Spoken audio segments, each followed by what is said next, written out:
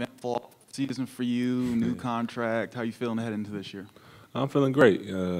Off season went fast. Got to enjoy myself, celebrate a little bit, and get right back to work. But it's been great.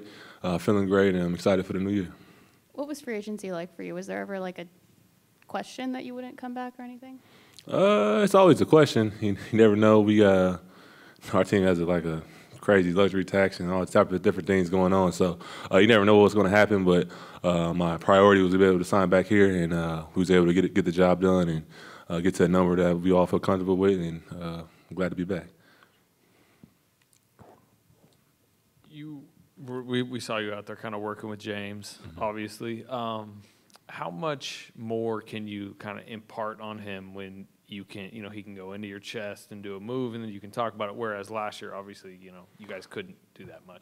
It's definitely a lot easier to be able to, teach somebody or even just learn from being on the court with somebody. We both play in the same position. We play in the same offense, so we both can see different things on the floor. He can help me. I can help him.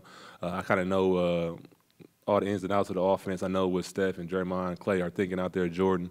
I know where they want the big to be at, so I can just kind of share that knowledge that it took me years to learn and just tell them kind of where to be at. But once you get to experience it live and firsthand, it makes things a lot easier. You start to understand and see the pictures a lot easier. So he's been taking a lot of jumps since he's been on the court, since we've been working out this summer and to now to training camp. So it's good to see him out there playing. He's healthy. He's out there, super athletic and just as strong as ever. When it comes to your relationship with James, what is the line between mentorship and competing?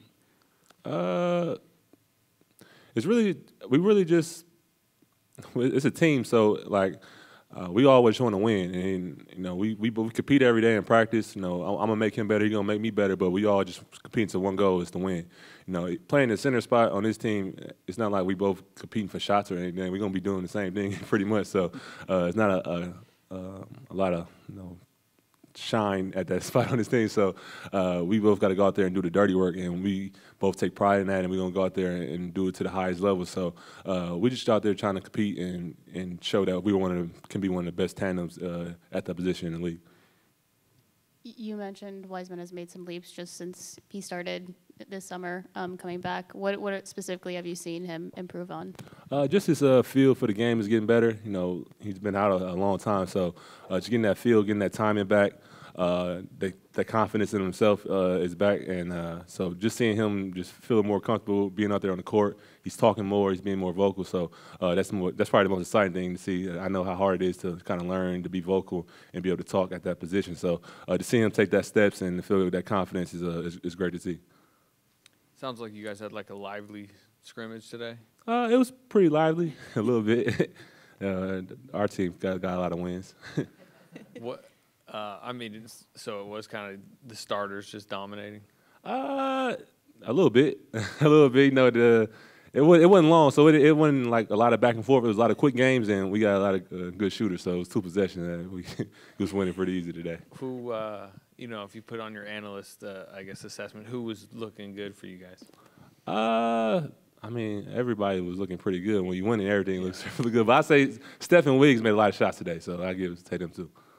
How about from the young guys? Obviously, doesn't sound like they got many wins, but just who kind of impressed you today? So we didn't really play long, but I've been here for the last couple of weeks, and I've been playing with the guys. And Moses out there, he looks pretty confident in himself. He knows where to be at. J.K. always has a moment that shocks everybody about how athletic he is. Get to see Pat up close for the first time. He has a great feel for the game. And I actually been really impressed with Ryan. He just got cleared not too long ago, and to see him play, I got to play pickup with him in the last couple of weeks, and to see his feel for the game, is his way he can score the ball. It was a surprise. I didn't really not get to see him play. Every game last season, 104 games, including the playoffs. You know exactly what that total is. Right. How much of a rest did your body need, and how are you feeling physically heading into this season? I didn't need much rest. During the playoffs, we get a lot of, we play every 2 or 3 days. So that was, after the regular season, that felt like a long time. So my body was feeling good towards the end of the year. And I got a couple weeks off, and, my body's feeling better than ever. The more, games I play and the more I get my legs under me, I feel like I get stronger and stronger. So I kind of took that approach this year, just keep it going. This summer, keep playing and stay healthy, stay in shape. Try to let yourself go at all, and stay in tip-top shape and keep your body used to that stress. So I feel good. I feel, like I said, better than ever. What are your expectations for yourself this season? Are you, is 82 another goal of yours, or are you willing to take rest? I'm definitely want to play 82 again. It's not like I did it, so I still want to do it again. But it's not.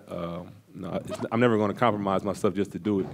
If I feel like I'm not feeling good, or they look like, or the training staff feel that I'm not moving as well as I have been, or they think something is nagging me that I'm not, willing to play, then I would take the break. But if I'm healthy, I'm gonna play. I'm not gonna sit down just because then it's a back-to-back. Just because I'm only 26, I feel good. I missed a lot of years, so I got some games to make up.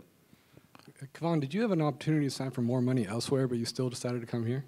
It was some teams that were close, but it wasn't enough to really want me to make me leave. I got a couple, something to talk about, but it wasn't enough to leave the place that I got drafted to. I wanted to come back here, have another chance at a championship. So this is the final place. This is where I really wanted to be, so I made it happen.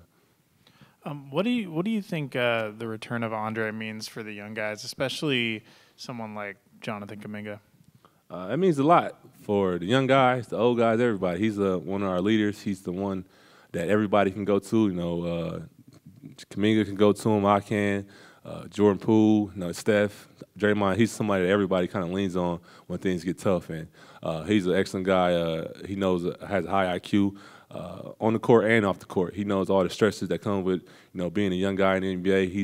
He's one of the guys that we can come to about just not just basketball but life. So having him in the locker room is going to be huge for us. He's one of the guys that can get when guys are going off course, he know how to be direct and get guys back in line. So we definitely need that leadership. And everybody's happy he's back.